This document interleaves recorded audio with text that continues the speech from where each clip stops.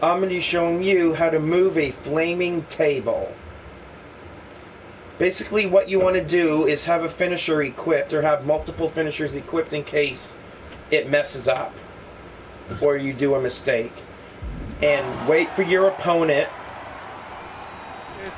and then right when I ignite the table, go to control assignment, switch to your opponent, and grapple your opponent.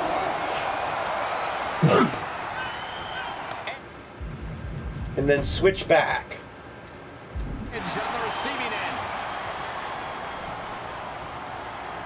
I hope it doesn't break the table. Alright.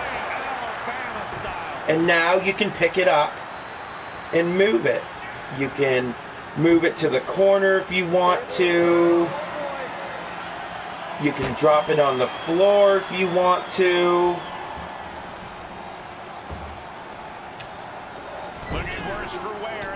You can do moves on it.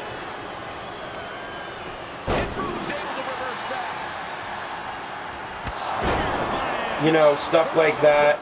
So, I hope you enjoyed. Be sure to like and subscribe.